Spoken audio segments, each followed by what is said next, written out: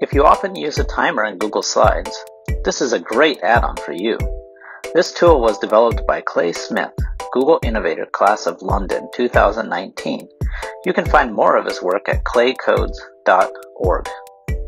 Navigate to the Chrome Web Store and search for Slides Timer. Click on the Add to Chrome button and then click Add Extension. You'll see it appear up in the toolbar. Open the tab that has Google Slides. Click Present on your slide deck. You'll notice that the timer extension will not work yet. Exit the presentation mode and then refresh your screen.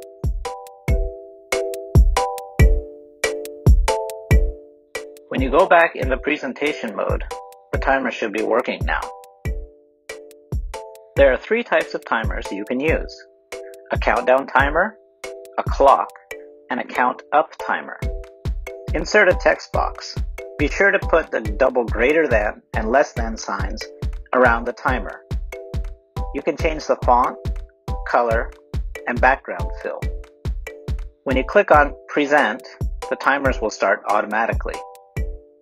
If you found this tip helpful, please be sure to share it with your colleagues.